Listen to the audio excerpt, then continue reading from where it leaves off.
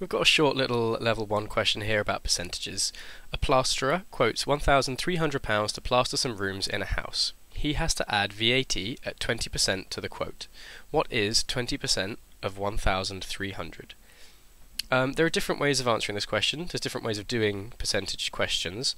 I'm just going to pick my favourite way. Now my favourite way, the way I like to do percentages, is step 1.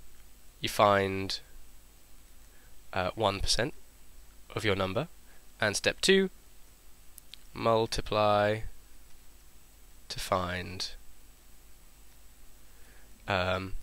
needed percentage. You know, so if it was 81%, I times by 81 to find needed percentage. Okay, so the number I'm starting with is 1,300, and the question is, what do I need to do to 1,300 to find 1%? Well, this is 100%. This is the whole thing.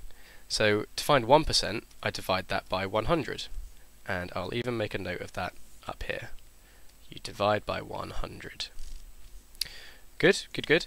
So this answer will be 1%, which is 13, and I'm not after 1%, I'm after 20%.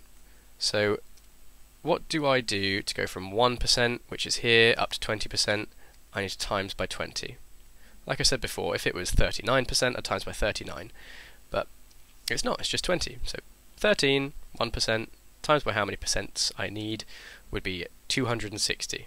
So 20% of 1,300 is 260. Part B, show a check of your working. Whenever there's a question that needs you to do a check, I think it's always best to set out your answer box so that it's really easy to see where you're answering which parts of the question. So I know I'm checking it, it's a separate part of the question, so I'm separating it out to show the examiner where I'm doing my check. To do a check, in this case, I'm going to pick something I've done in here, some part of my working out, and do a reverse calculation to show that this line of working out was correct. So let's pick that one, that line there. I'm going to start on my calculator with 260, my answer that I'm checking, and it was a times before, so I'm going to do a divide. If I divide by one of these two numbers, my answer should be the other one, because this is saying there are 13 20s or 20 13s in 260.